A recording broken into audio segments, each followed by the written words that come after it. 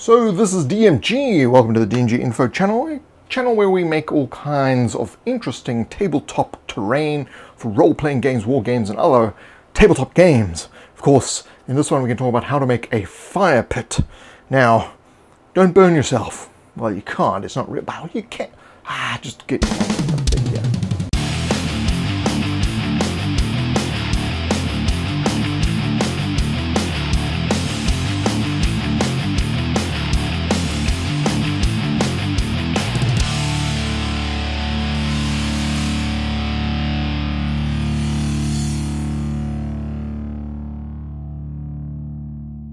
It's the weekend again, so it's time to make a fire pit, and of course this is a single square, so see video 2 with double corrugated cardboard for measurements and all that thing for a single square, and this one we got from our previous video, which is how to make an oven. So stay, got blue tack again, stick it down, there we go. Right, so in the middle of our single square we're going to just roughly draw a super circle, just a small little circle, and then hold the ping pong ball half down in there and trace around it with a pencil. So you'll see roughly where part of the edge is going to be, so just merge that around to a more circulish style. Grab your craft knife and begin to cut through the first layer only. So don't cut too deep in this. If you've watched a lot of videos on my channel, you know what I'm talking about. So we'll just cut around with a craft knife. Be careful. And then rip out that first layer of the corrugation, and then we're going to draw that circle in the middle again so that we have a target to work with, and then using the craft knife cut out that layer, and be sure not to go through the bottom so that you maintain the integrity of the piece. The structural integrity field is complete. Of course, then rip out that final layer, so now you've got this sort of tiered layered circle.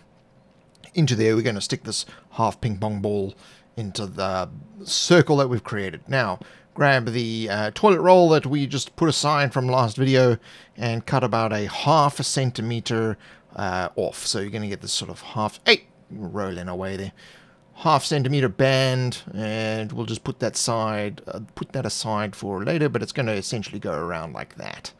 But we'll see why we're holding it aside for now. Hot glue into the circle there, and then take the half ping pong ball and place it in, hold it there until the glue cures, and we're almost at a fire pit. So then using the scissors, we're just going to cut around and get it to about the same ½ centimeter width as the toilet roll band we just created. While I could be very proud of me measuring, well, I didn't really measure, so maybe you won't be that proud. But anyway, so cut around that ping pong ball. As I said in the last video, use the cheapest ones you can find. The ones you get like 10 for $1, not the expensive ones that'll be in the table tennis shop. So now you can see the ring is a little bit too wide, so we need to cut out some of this cardboard ring. So I'm just cutting out about 1½ centimeters, but you'll have to cut it to your own specifications because your width and everything is going to differ from mine. Hot glue around the edges of the inlaid pit now, and then place that band around and hold it there until it cures. So now we've created the edges of the fire pit.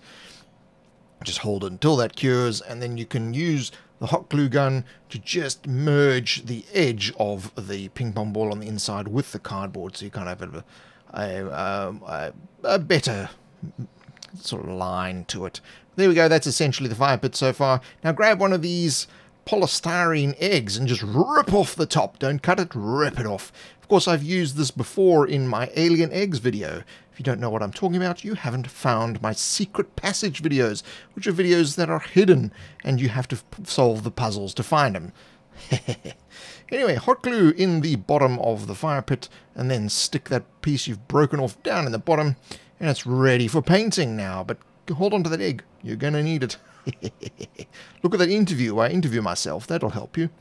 So there we go, fire pit. So now, of course, use videos 3, 4, and 5 to get to this point where we've done the stonework around the edge, and then I'm going to round the banding of this. I'm going to use my little stampy, my sponge stampy, to just stamp on the grey paint around the edges, and then using boots of speed, we're going to just put in white paint all around the polystyrene and around the edges. Doesn't matter if we hit the collar, that's not a problem.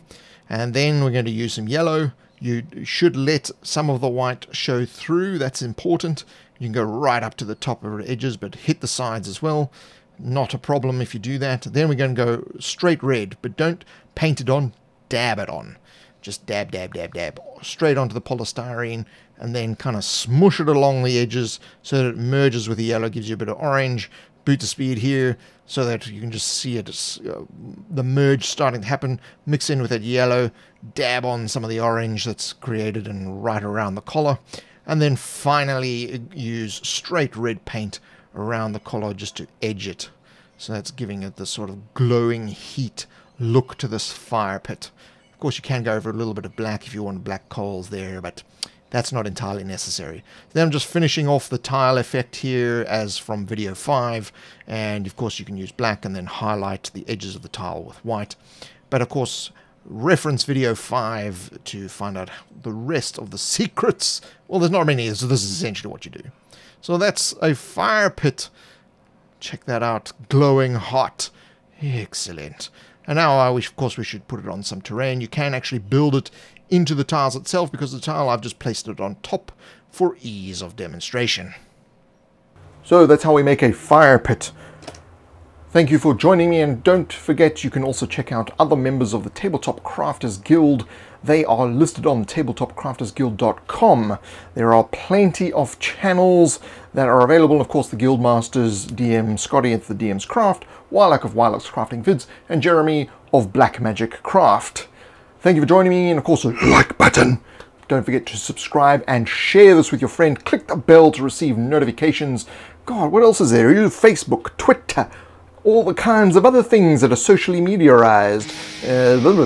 Of course, there's a video up here, which is one of my recent videos, and then there's one that YouTube recommends.